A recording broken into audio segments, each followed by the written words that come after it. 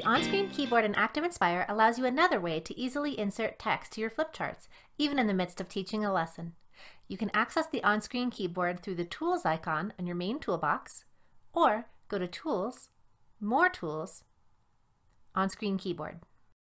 A keyboard appears. Reposition it by dragging it anywhere on your page. You may even change the size and style of the keyboard by right-clicking in the blank area in the top right corner. You have a larger option, as well as two ActivInspire primary options. Next, select the Text tool and click where you wish to add this text. Then begin typing with the keyboard.